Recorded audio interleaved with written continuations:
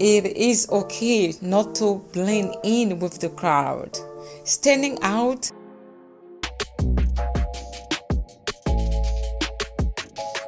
it shouldn't be a taboo, all right? Don't feel less than because you are not part of the crowd.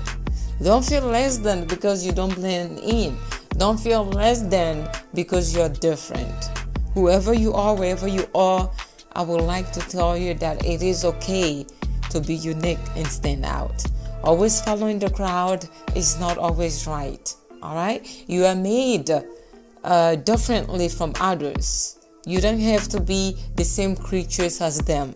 That's why in this world there is different creatures, all right? Even in the animal kingdom there are different creatures that makes up those kingdoms. There's a lot of different genre of fishes in the sea. So if one of them is bigger than the rest, so be it. That's how the shark was made, or the dolphin. So you need to be able to accept what makes you different, what makes you stand out.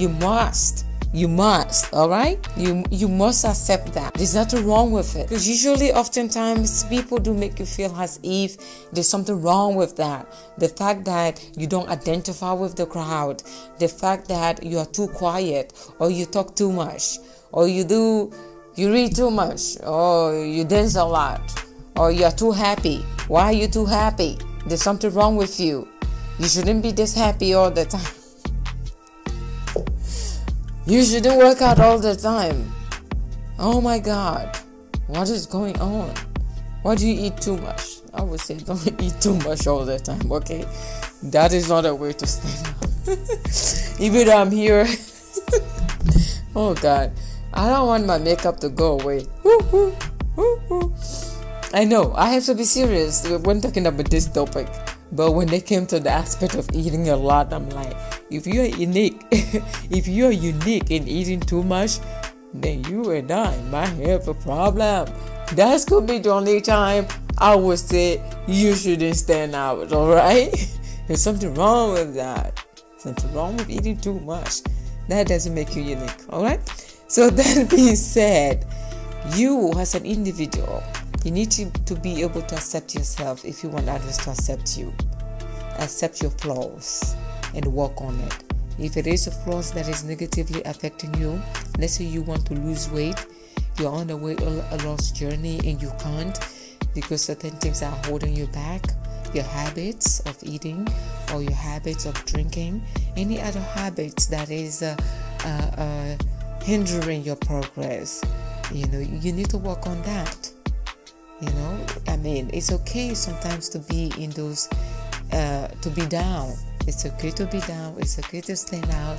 It's okay to be whoever you are.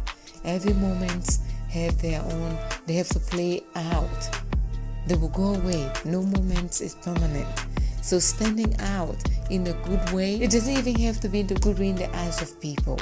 If you stand out in your own eyes and you know that you're different, so be it. That makes you unique.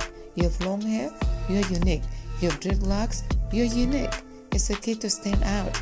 Your hair is different, it's fine. You have small eyes, so be it.